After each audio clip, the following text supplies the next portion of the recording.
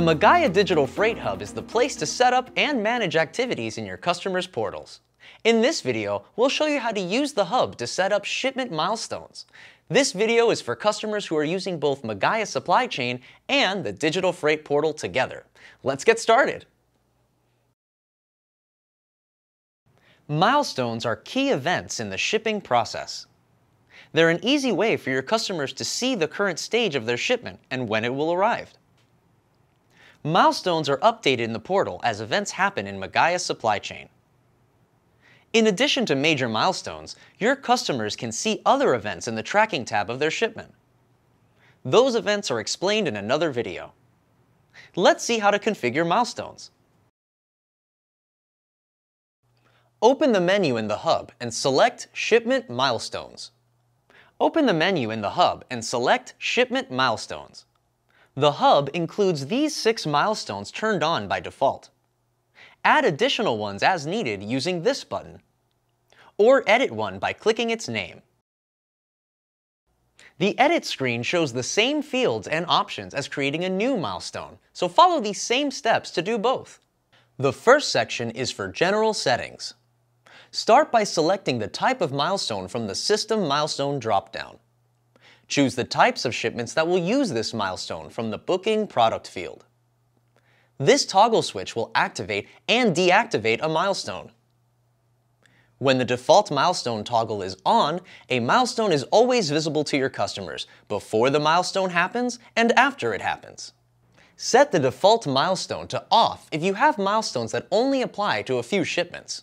Then, the milestone will only display in the portal for those shipments that actually have that milestone. When the milestone occurs, then the milestone appears in the portal. Let's see an example. A default milestone looks like this. The milestone is visible in the Customer Summary tab at all times, even before the event happens. Let's see an example of a milestone with the default toggle turned off. It does not appear in this list until the event happens. This event was added to the shipment in Magaya, so your customer can now see the milestone in the shipment summary.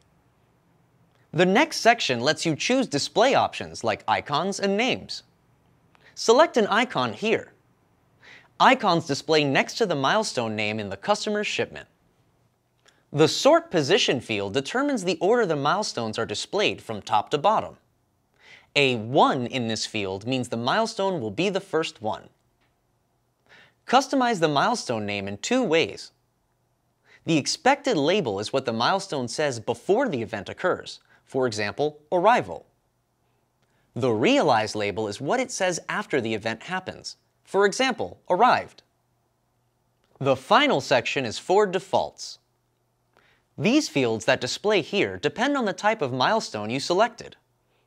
The defaults display extra information for your customers, such as the expected dates for departure or arrival milestones and other information such as locations. Select the type of dates or locations you want from the dropdowns. This information is taken from fields in the shipment in Magaya.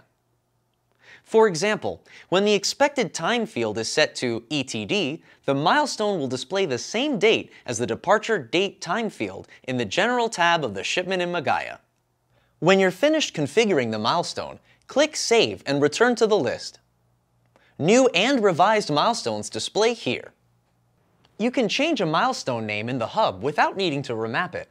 But if you add a new milestone, delete any, or change the System Milestone field, contact Magaya Support to update the mapping. After ensuring your changes are mapped correctly between the 2 programs, you'll see revised milestones and any new shipments added to your portals. Changes to milestones won't affect existing shipments, only new ones.